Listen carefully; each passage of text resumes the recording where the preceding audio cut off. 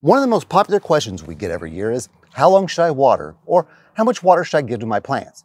The answer to that question, of course, is enough for them to be healthy and thriving. That answer might not be as specific as most people would like, but it's actually the only correct one. I'll explain. Now, that's not to say there isn't some general information you can use to get a good baseline, but the primary method to determine how long you should water your plants for is the water and watch method. That is, pick a watering cycle and monitor the health of your plants. Plants are great communicators. They'll tell you if they need more nutrients, more or less water, more or less sunshine. A lot of people are surprised to learn that drip irrigation runs anywhere from 15 to 60 minutes, or maybe even longer in some cases.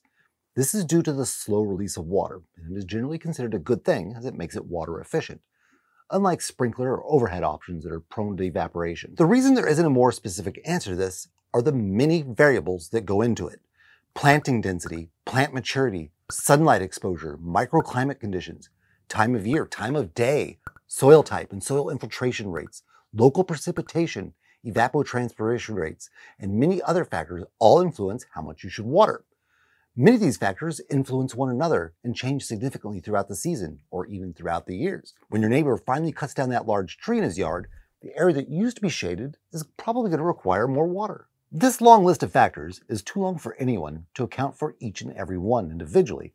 Fortunately, doing so is not necessary to finding an efficient irrigation cycle that leaves your plants healthy and thriving. You don't have to go into it completely blind. As I mentioned before, there are some good general rules you can keep in mind when using the water and watch method. And there are a couple steps you can take and products you can use to assist as well. The easiest way to test is to simply run a watering cycle and then dig down into the soil around your plants to gauge the moisture level there. A common cycle to test first is about 20 to 30 minutes. And that's for drip irrigation, of course. If you're using micro sprinklers, spray jets, or sprinklers, you want to go with a shorter cycle at first. While you're digging around the soil, grab a handful of soil about the size of your fist near the root level of your plants and squeeze your fist. After a few moments, relax your hands and observe the properties of your soil. If it's crumbly but stays together a little bit, you're probably at about the right moisture level. If it immediately crumbles and falls out of your hand, your soil's too dry. And if it stays in a tight, wet ball, your soil's most likely too wet. Finally, there are some products you can use to help you test the moisture of your soil. Take this moisture meter, for example. This small meter can accurately measure the moisture content of your soil. To use, simply insert the tip of the moisture meter into the soil to about root level. You might need to wiggle a little bit until you see the needle slightly move on the dial. Once it does, leave it there until the needle stops moving and stabilizes in place. That'll be the moisture level of your soil. Once it's done, remove the moisture meter from the soil and wipe the tip clean and put it away until you run your next test. Always keep in mind the moisture content of your soil is likely to change throughout the year, so you'll want to run this test multiple times and adjust your watering cycles accordingly. The dial on this moisture sensing meter, like most, is color-coded to make reading it easy. Red indicates your soil is too dry. Green is that sweet spot where it's moist but not wet. And finally, blue means you have a little bit too much moisture in your soil. The sensor is versatile. It can check your garden, it can check your flower beds, it can even check your turf. A couple quick tips to get the moist out of your moisture sensor. Try to avoid rocks and stones. If you have particularly rocky soil, it might be worth checking for rocks in the area prior to using the sensor.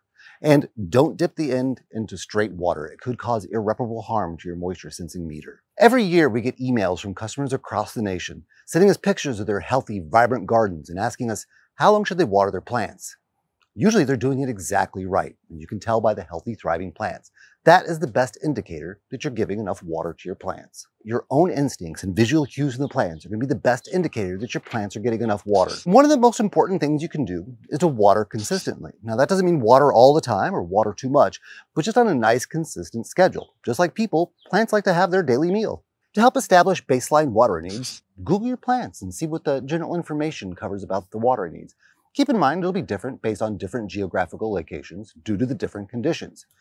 Finally, if your neighbors grow the same or similar plants successfully, ask them about their experiences with it. If they're close neighbors, the conditions are likely to be pretty close to the same. Now that you've learned about how much to water, you may be wondering how to deliver that water. If you'd like to learn more about emitter types, check out our video there that compares the pros and cons of spray and drip.